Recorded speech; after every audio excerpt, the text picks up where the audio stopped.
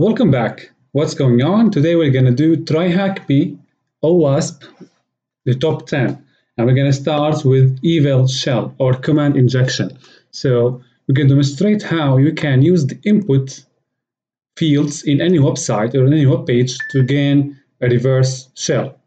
So basically, given the fact that the application is vulnerable to command injection, meaning that there is no input sanitization or validation on the server side.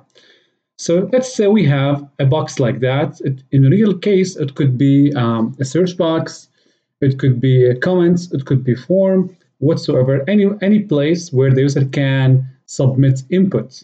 Okay, so basically in this case we have a box here where the user can put comments, right? And these comments, because the server is vulnerable and does not validate the input of the user, as you can see, as we're gonna see, it will validate everything the user types as a command. Okay, so let's examine the source code. So basically, this is a source code given from TryHackMe, as you can see.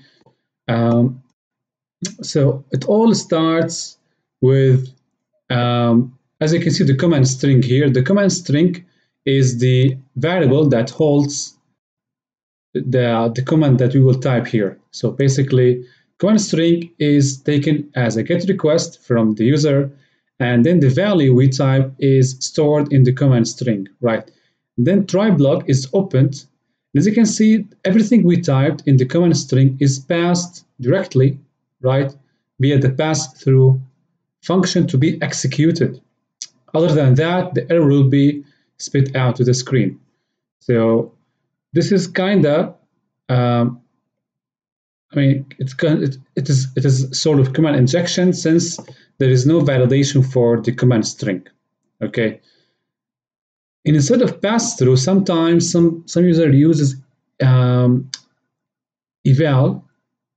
which is a function, or some developers use exec or shell exec that executes everything the user types. So basically, this is the kind of vulnerable code, right? If we want to patch this code, we would take the command string variable, and before we pass it through the function here, we would perform some input validation, like we have a whitelist.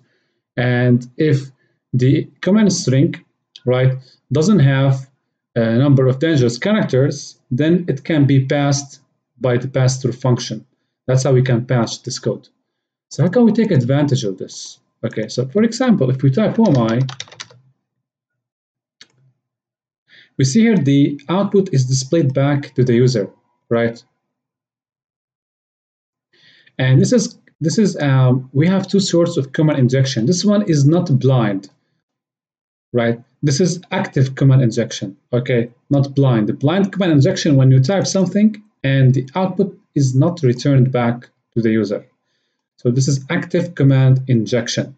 As you can see, whatever we type gets executed and displayed back to the screen. So what we can do here, as all of you know, guys, we can get reversal. So here we can open up command prompt, new terminal, and here type sudo rlrab and see that LVP 4545. Right. So what do we do here?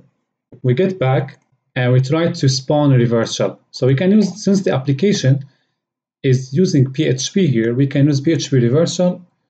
For example, we can type php-r and we define variable socket to establish the connection, fsock open, and here we type our IP address. Of course, I don't know it. Ifconfig.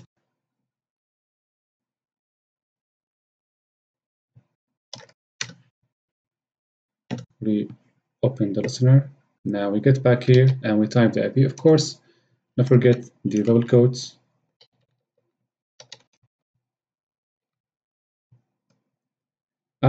Here 4545, and then we put semicolon, and then we execute. After it connects back to us, we decide what it will spawn. So it's gonna spawn reverse shell or bash shell. So here, parentheses, bin dash I.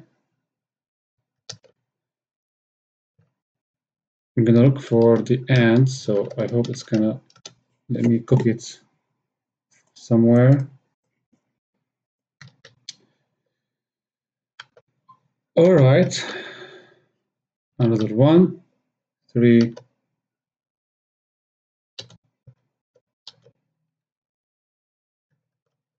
one here, and we have 3. Close it, semicolon, and close the single quote. Let's copy that in case it didn't work. We can copy it, paste it back, and work on modifying it. So the listener is active, submit, and of course we receive the reverse shell. So basically, from here we can start doing privilege escalation. Now, what matters is answering the questions. So let's jump back to TryHackMe and answer the questions. So the first one, what strange text file is in the website root directory? So here we are in the website root directory. We can type ls, and we can see what is the definition of strange file. So we can see a file dropper.txt. We can take it, and we can get back here. Nope. Submit. Okay. How many non-root, non-service, non-daemon users are there? So we got to find a user that's not root, not a service, and not daemon, right? How do you do that? So basically we can do this. We can type cat etc password, no such file, which is D. Let's see here. So we have here root, daemon, bin, sys, sync, games, man, LP, mail, news. So all of these are so there is no user that stands out, right? All of these users are connected or tied to a service, daemon, or in the case of root is a root user. So the answer to this question is 0. We don't have a unique user. What user is this app running as? So the user is, as you can see, data. Very clear and very easy. What is the user's shell set as? So we gotta find the shell of data. So how do we find this? We look at the user, right? The user is here. The shell of this user is displayed right here. User sbin no login. That's why data cannot log into any Linux system. It doesn't have an actual user with a password, right? That's why it's no login. It's not a user that people can use. So we take this and we answer with this directory or this shell. Okay, what version of Ubuntu is running? Let's get back. And so how do you find the version of any system, right? We have many ways to find the version, but one way to do that is we type cat proc version. This is one way of doing this. The other way around is uname-a, or you can use lsp release-a.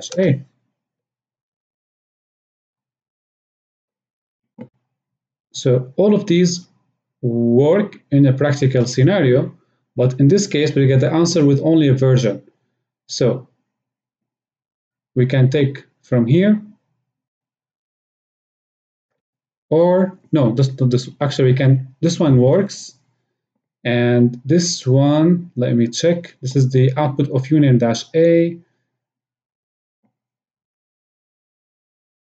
where here is not displayed, or this one works. Let's try this.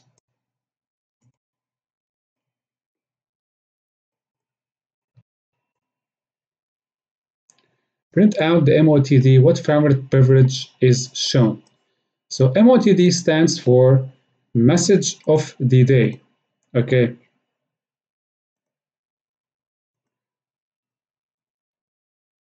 And the way to find this, actually, we need to find the location of the file. Most of the time, it is in cd etc motd, no such file or directory.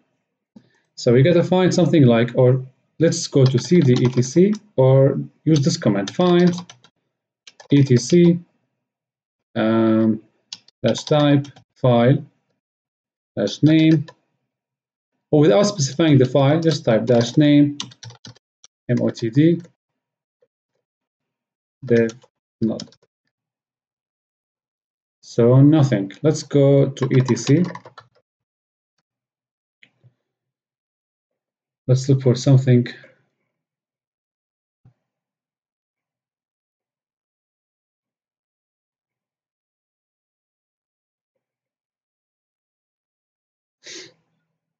So update motd.d. This is interesting. So now cd paste. All right, there is no MOTD file, so that's why we cannot. Let's go back. There is a hint here saying 00 header, which means that this one contains the message. So type cat 00 header printf welcome. Dr. Pepper makes the word taste better. So this is the answer.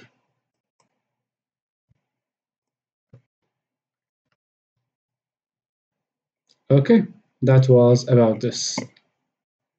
So as you can see, we started with OWASP top 10, and we're going to continue down to finish all of these tasks. All of these tasks cover the top 10 OWASPs. So basically, we have command injection, broken authentication, sensitive data exposure, XML external entity, broken access control, cross-site scripting, insecure deserialization, components with known vulnerabilities, insufficient logging and monitoring. So that was about today. Very easy, small, easy, short, and brief. I hope you find this helpful, and see you in the next video.